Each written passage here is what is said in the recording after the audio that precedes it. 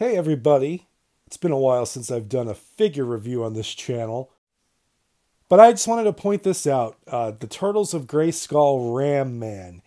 There's two different variants on the marketplace right now. Which one's going to be rare? Which one's going to be common?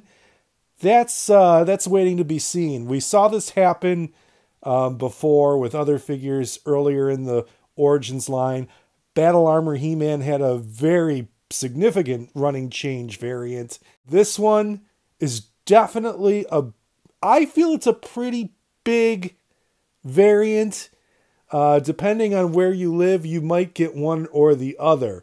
The United States packaged domestic Ram Man, whatever you want to call it, with the English on the card, has the regular purple skin, purple plastic. Now, if you get the international version without the English on the card, which is the one to my left, you will see that it's more translucent. Now I'm going to open these up and we're going to take a look at the difference out of the package.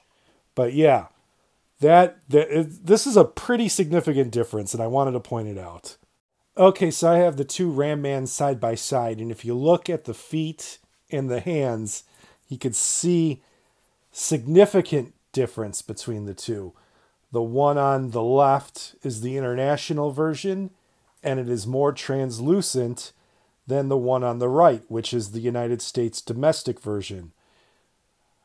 The armor, the outfit, the green, the reds, those appear to be the same. The weapon also appears to be the same.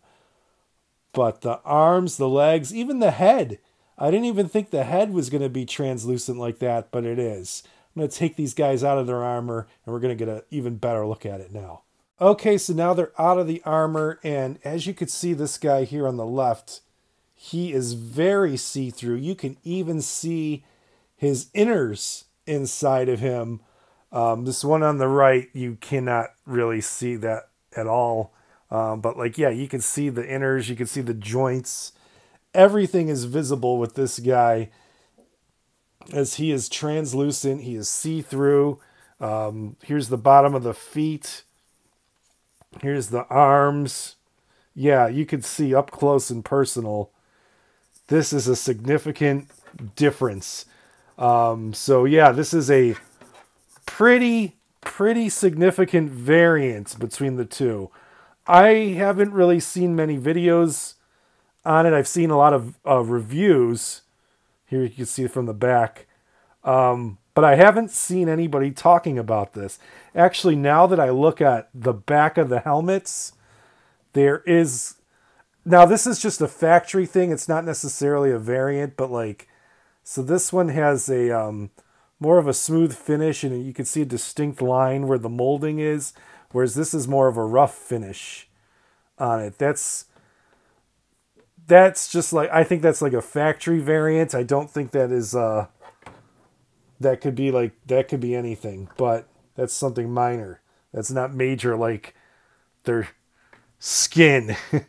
If you look at that, like that is just, that is significantly different. I'll move them back a little bit for you guys, but yeah, just wanted to point that out there.